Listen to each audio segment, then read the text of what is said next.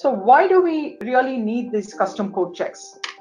Traditionally, all along, we've been building a lot of extra code on ECC on the ABAP.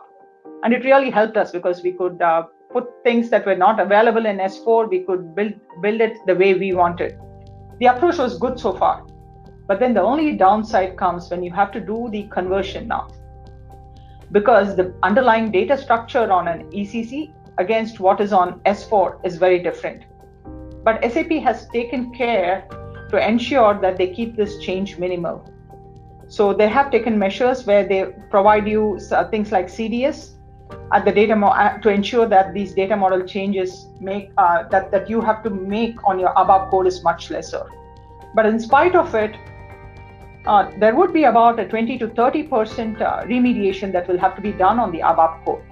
So if that is not done, your existing custom code would not work. So where are all these areas that could get affected? Possibly in the material number field, the pricing, the key tables like BKPF, BSEG, MKP, MSEG tables, and so on, where you've already used all this in your custom code. But then when you'll have to say adapt so much of ABAP code, then it is only prudent that you first clean up your custom code. All of us know by experience that we would have developed so much code, but we're not using as much. So finally, what gets used in production is only a fraction of what really gets developed and moved to production. Therefore, we recommend you to monitor your system landscape for a longer period of time to do some housekeeping. And this can be accomplished by a couple of tools. One is the UPL, which is also called the Usage Procedure Log, in which you get which custom ABAP code objects are really used in your system can be identified. And why is this important? One is you spend less effort in cleaning up this code, and number two, you can also prioritize your code. So which are the code that are most used you attack them first. And then you have the SEMON, which collects the usage data on how often a specific ABAP code object gets called. And it also gives you information about the calling business processes. So that really helps. And then you have the SAP Solution Manager's custom code lifecycle management.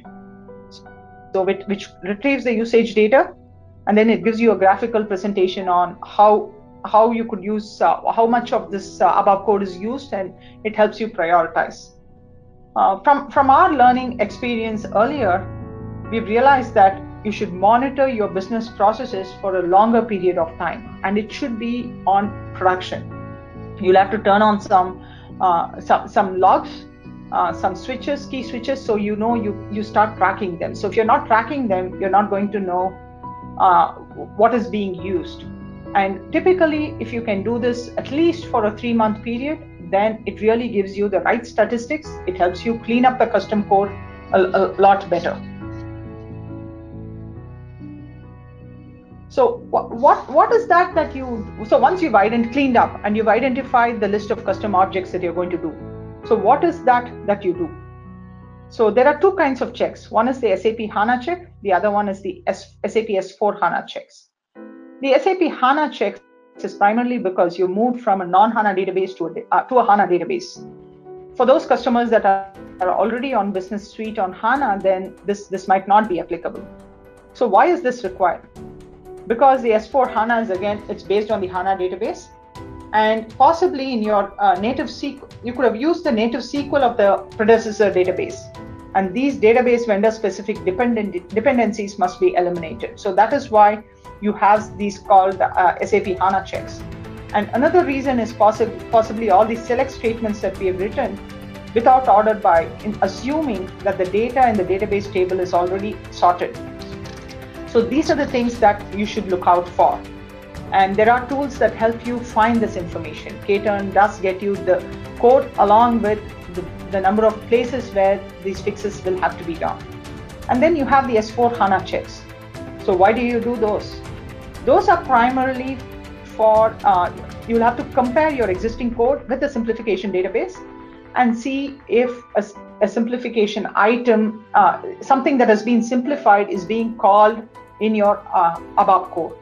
So these two become critical, And more than more cases, the effort that goes into cleaning up and adapting this ABAP code is underestimated. So based on the complexity of the ABAP code, so I think as customers, each of you know how complex your ABAP code is.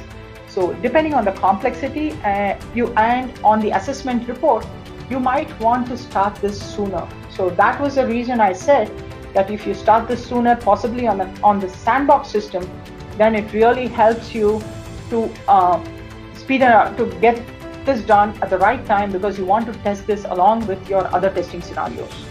So it is really critical that this is started well ahead of time for those customers that have extensive ABAP coding.